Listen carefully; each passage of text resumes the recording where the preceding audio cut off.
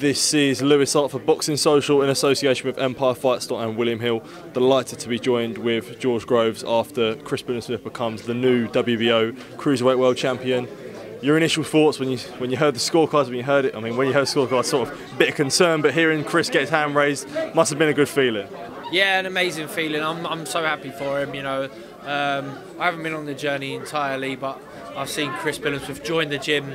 I've seen him develop, toughen up, grow into the weight, improve fight on fight, camp on camp, and then really dedicate himself to it. You know, when they moved the gyms, we went from, I mean, he's commuting up from Bournemouth to stay in Wandsworth, then he was living in Canterbury, he's back, he's relocated to Stratford, you know, he's had to juggle becoming a father, getting married, you know, home life, and it's paid off. It's paid off in the best possible way. You know, ultimately, obviously, we're in this to win prizes. We want to win money. But also, what an experience tonight. You know, it's incredible. It's incredible. I was going to say, you know, when you look at someone like Chris's story, Shane's invested a lot in great amateurs, great fighters anyway. But when you look at Chris's story, it's someone that's really grafted from the bottom to the top now, and he's reaped the rewards. To see someone like that, and it's just a great story in general, and you know, good to sort of. It's a great story in general to show that just never give up and stay consistent, even if, you know, now he's at the top of the tree, the world champion. Yeah. No, I said to Shane, I said this could be your biggest one yet, yeah. And he sort of went, yeah.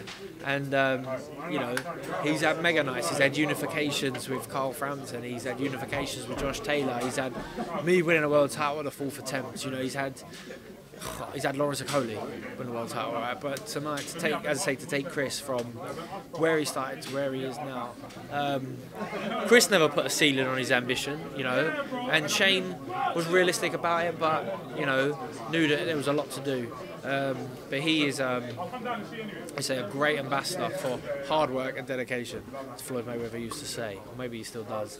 But like, he's put the graft in. He's believed in his dream. He's dedicated himself to his dream, and he's fortunate enough to go out there and do it. And he's, you know, you've got to be blessed to get the opportunities, but when they come, you've got to make the most of them, and that's what he's done. So sensational. You just said it there.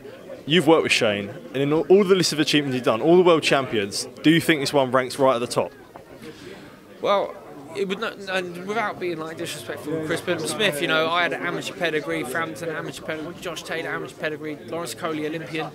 Like Chris Billam-Smith, I think he got to the semi-finals of the ABAs, you know what I mean? So, you know, comes to the gym. When he first joined the gym, I was like, this kid's good, man. He's got a great attitude. It'd be good to have him in the gym. And, you know, how far will he go? Who knows? Like, let's see how much he can dedicate himself to it. But he seems to have the right attitude, and he's a lovely guy.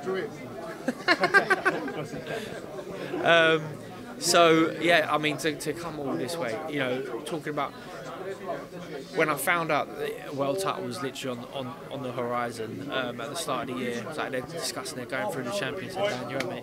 They're going through the champions. Who's it going to be? I was like, great, man. He's got Sky's backing him. They're building him in Bournemouth. He's going to get a world title shot. Let's see who it's against. He's got a chance. And it arrives at Lawrence Okolie. It's awkward, but he stepped up and took his chance, man. And that's all you can do when you get to world level. 100%. And sort of just as we close this off, I know you've been doing a podcast. Just want to give it a little plug. Yeah, plug it, man. George Groves Boxing Club is the podcast. You can get it everywhere you get your podcasts. It's the best boxing podcast, up there with Boxing Social. So yeah, tune in. We've got guests on every week. So we have Francis Warren on. He was brilliant. Anyone who hasn't really got into it with Francis Warren, he's a lovely guy. We've got Robert Diaz coming in the pipeline. We got Chevron Clark, and then go through our catalogue. We've got some big hitters. Definitely, I'll drop a link in the description. George Groves, thank you for your time, mate. Top man.